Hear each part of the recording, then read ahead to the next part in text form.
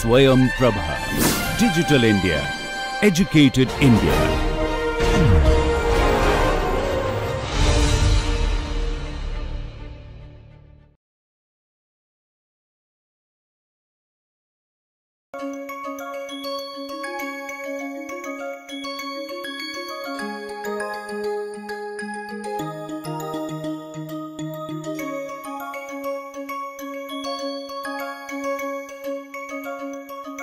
Welcome to the second lecture of capsule number 3 or the sixth lecture in this particular course. Today we are going to look at measurement, pressure and airspeed. So the outline of today's presentation is going to be, we start first with pressure measurements, then we move on to measurement of airspeed, and once we study about airspeed measurement, we also need to know that there are different types of airspeeds. So we look at the differences between those speeds. We will also look at two measurements, one of altitude and the other of the rate of climb and descent, and then we will move on to errors in the pneumatic measurements, because most of the instrumentation in the aircraft so far has been based on pneumatics. We then look at how there are errors in compressible flows and what kind of compensations are provided. And finally, we look at the future about usage of non-pneumatic instruments for measuring pressure as well as speed as well as other parameters like angle of attack. Okay, so let us start with pressure measurement. Essentially, what we need is a mechanism or a system on the aircraft that can sense changes in pressure, but the question that immediately behoves us is which pressure are we measuring? Is it the stagnation pressure or the pressure when the fluid is brought to rest isentropically, or is it the static pressure or dynamic pressure? So the question can be answered by saying let us measure both of them, because both of them are of some use to us. We will see very soon. So the measurements made such that the flow is not disturbed is called as the static pressure measurement. And in static pressure measurement we have to be passive. In both the cases, of course, one should not disturb the flow field as far as possible to get a true reading. In static pressure measurement, we are not interested in changing the parameters of the flow. In stagnation pressure measurement, we want to measure it when you bring the flow to rest, but bringing the fluid to rest has to be done isentropically. So what is isentropically? Do you remember we discussed this in one of our previous lectures? So can somebody help me? What is meant by bringing flow to rest isentropically? So what happens in isentropic flow or what doesn't happen in isentropic flow? No heat is exchanged. No heat is exchanged, no heat is lost or gained. Okay. Would like to add something? Take the mic, mention your name first. Sir, my name is Swayam Prabha. Yes. And sir, in isentropic process, entropy should be 0. Entropy should not change. So in real life, can we have an isentropic process? No. It is very difficult to have a physical process which is perfectly isentropic, but if the losses are minimized, if the heat gain and loss is almost negligible, if the entropy change is almost negligible, then we can say that it is isentropic. So why is it required to do isentropically? Yes, if you have some interesting point you can discuss in the class. As I mentioned in my first lecture, I prefer discussion and interaction. What's the difference between isentropic flow and adiabatic flow according to the answer that she gave? So I would like you to elaborate that. That's a very valid point. So you elaborate. What you are saying is the process that they have described is not isentropic but adiabatic. Okay. Yes, sir. Basically, what's the difference between adiabatic flow? Okay. So can somebody answer? Yes, please take a mic. There is a mic somewhere there in the middle. Sir, my name is Kavita. Yes. Adiabatic flow is the one in which heat exchange is not taking place. Okay. Whereas isentropic flow is the one which is irreversible and irrotational. Reversible, not irreversible, reversible. But then what about entropy change? Is entropy change permitted in adiabatic flow? What about isentropic flow? So isentropic is both adiabatic also. A reversible adiabatic flow is isentropic, can we say that? Okay. So, we just go ahead, basically we want to bring it to rest adiabatically. So, in the static pressure measurement, what we normally do is there is a flow and you see there is one L-shaped pipe, but that is not our concern right now. In the static pressure measurement, we have another pipe or a probe, but that is flush with the inner edge of the tube. So therefore, it is not protruding inside, and the pressure that it will measure is called as the static pressure. Okay. The one on your left is a tube which is going to probe inside, which is going to disturb the flow, and that is going to measure the total pressure. Okay. Similarly, on the right hand side we see a similar thing. You have a total pressure connection, and then on the side you have a static pressure connection, and on the top you have a bent stem which has a static pressure port on the sides, and in the front it takes the incoming flow head on. We have the total pressure port. So both these pressures are important to us and we need to measure both of them. Okay. So let us see how the pressure typing is done. This is just a close up of the same figure. It shows you that the tube that is used can be integrated to the pipe partially, but the probe where you do the measurement has to be absolutely flush with the pipe. Even a very small projection can lead to losses and errors, and that is going to be a problem. So this is a small hole which is drilled normal to the surface, and on the bottom one is connected to the pressure measurement instrument. If you want to do it in a free flow, that means external flow, that one was internal flow.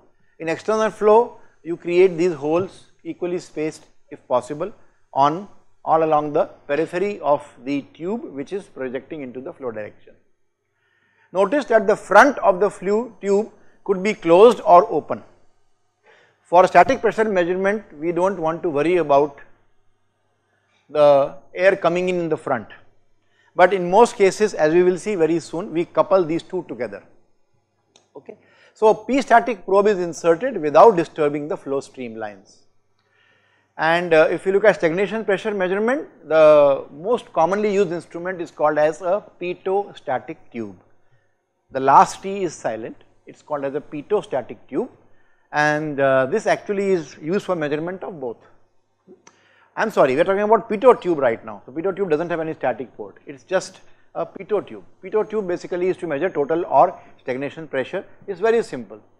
Just take a tube, round the edges in the front so that it does not create any sharp discontinuities, and bend it perpendicular to the stem. You get a tube which can be aligned to the flow, and it measures total pressure. Okay. So the fluid is decelerated isentropically to rest. Now how do you confirm that the fluid is brought to rest isentropically in such a tube? Why are the isentropic requirements, or how are the isentropic requirements met? How can you be so sure that this particular method of bringing to rest is isentropic in nature? Can someone ponder over it and tell? Suppose we challenge and say, no, this is not isentropic. Then how will you justify? Because if we do not stop it isentropically, then we are not making a true measurement. Okay. So one requirement is it has to be perfectly parallel to the flow. Okay. So this is something I will leave it to you for Moodle homework. Okay. People are very active in Moodle in this class. I am very happy. They are posting things on Moodle, but from now on we have to look at posting quality material. So when you post material on Moodle, remember we are not playing a game of fastest finger first on 1 mega crorepati, that you simply go Google the term, whatever first link you get, copy and paste it. That is not the intention. I do not want to check how soon you can do a simple Google search. That is not the intention. The intention of asking you to go on Moodle is a self-study aspect of this course. I would like you to ponder before you post. You can post YouTube videos because that improves clarity. Even you see, I also use a lot of YouTube videos to improve the clarity. That is not a problem. But the problem is, like there was a post about rivets, okay, and I have given my comments on that on the Moodle page. Similarly, do not simply put something because it has to be put. The quality of the post that you put is going to be evaluated, not the number, okay. We want to see how much processing you do. Are you able to get some interesting material which is not hitherto available? Something simply from a textbook, unless it is mentioned that okay, I want derivation of something to be shown, then it is okay. You can go to a textbook, you can copy, just give the reference and paste it. But merely putting something just for number game is not our intention. So now we have a very valid question. We have to now convince ourselves by arguments and by some kind of explanation why a pitot tube, which consists of a simple bent tube, 90-degree bent tube immersed in flow, provided it is kept perfectly aligned to the flow direction, why is it and how is it sure that the flow is brought to rest isentropically? Okay, argue out in a technical manner and then we will learn. The question that I want to now talk about is, the instruments are for the people who work on instrumentation, etc., but the pilot is the one who actually sees on board. So the question is, how does the pilot see the pressure? The pilot sees the pressure basically by an instrument. In the olden times, there used to be dials where needles used to move, such as the one that we are seeing. This is a Borden tube. But there could be other ways of also showing it to the pilot. You can show it digitally also. You can create the same display using electronics. Okay. So what we have nowadays is called as a glass cockpit. By glass cockpit we mean that the instrumentation or the displays that you see on the aircraft are not physical or mechanical instruments. These are computer simulations of instruments. So these are basically, most aircraft nowadays have what is called as a multifunctional display, MFDs. There will be 4 of them typically, and any of them can be made anything by programming. So if there is a pilot and co-pilot and there is a problem with the co-pilot, okay, I am just saying, the whole instrumentation can be shifted to the left hand side and vice versa. So these kind of facilities are available. In a combat aircraft, for example, you may have a person sitting behind. Many combat aircraft have 2-member crew. So typically the person sitting behind will be doing the navigation, mission planning, weapon release, etc. And the one in the front is going to do basic airmanship or flying. Suppose the person on the back seat has a problem. Suppose that person faints. The display can be transferred to the front so that the pilot can do all the actions. It's not that now I can't do anything because I can't see. So that is the beauty of multifunction displays. But let us first go into what is currently available, the physical instrumentation system. This is a very typical Borden tube which has got this Borden tube which deflects based on the pressure which is coming. I will soon show you a video. So the fluid, it could be water, it could be air. In aircraft normally we use air measurements. So the air will enter from there and that is going to basically lead to, so this is the open end on the bottom and the open end is fixed in place, it is held inside the instrumentation. The other end is the closed end to which we connect some kind of bell cranks and levers. So this is free to move. So the pressure of the fluid enters and the tube under reaction to that starts to straighten. As it straightens, then the tube will recoil, and as the tube recoils, the pointer there is going to move the screen, and this pointer movement will be seen by the pilot in the display. So this is the most basic instrument and it has to be calibrated on ground based on the pressure expected at a particular condition should be replicated. Okay. So one application would be engine oil pressure gauge, the other application could be hydraulic pressure gauge, the next one could be de-icing boot pressure gauge, and the fourth one could be oxygen tank. So any place where fluids are used in aircraft under pressure,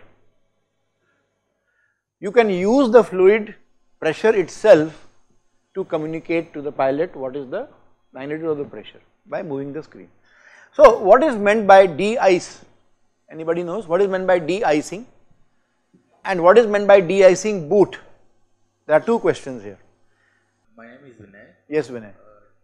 At higher altitudes, where the temperatures are lower, there is a formation of ice over the cockpit. So there is a device called de-icing system. It sprays alcohol and removes the whatever the Okay.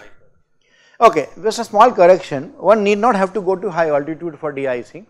Even at sea level, at very cold conditions, in many countries, you can have icing. Icing basically takes place when there is presence of ice. Okay. So yeah, mostly when aircraft are flying at high altitudes, temperature drops, so the icing builds up.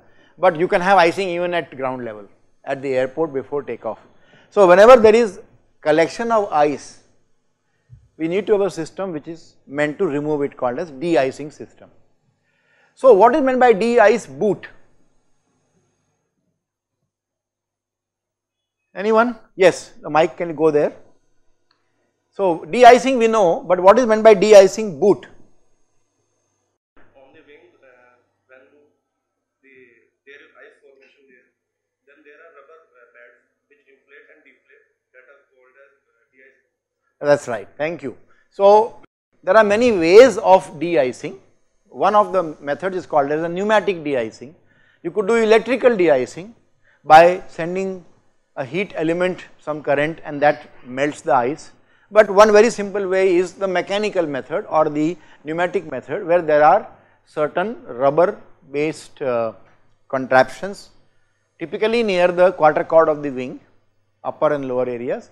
So they start vibrating or they inflate and deflate, which breaks the ice.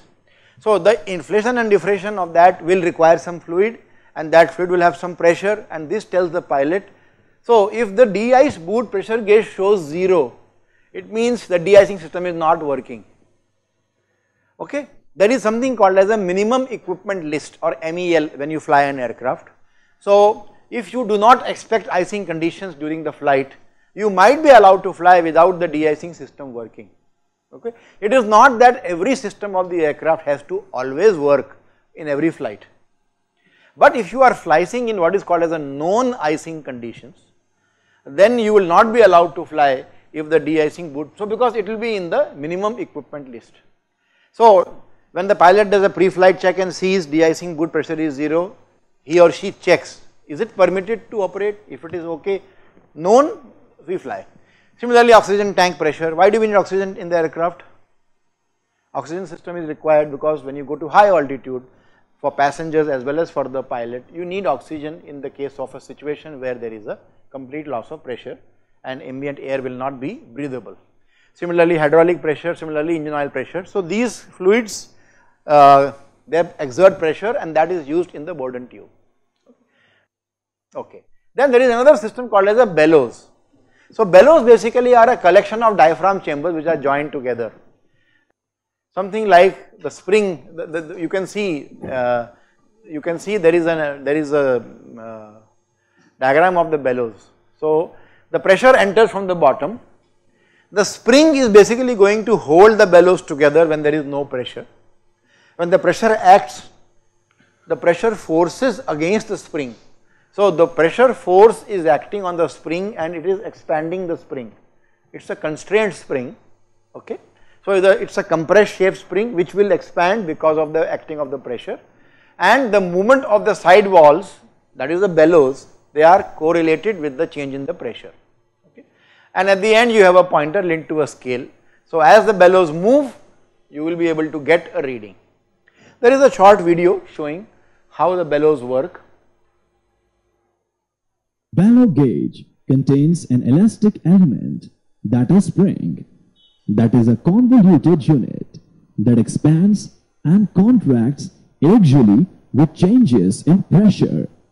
The spring in bellows gauges is made of brass, phosphor bronze, stainless steel or other metal that is suitable for the intended purpose of the gauge. Obviously, depending on the amount of pressure you are expecting and the size limitations in the instrumentation, you have to choose an appropriate material for the spring.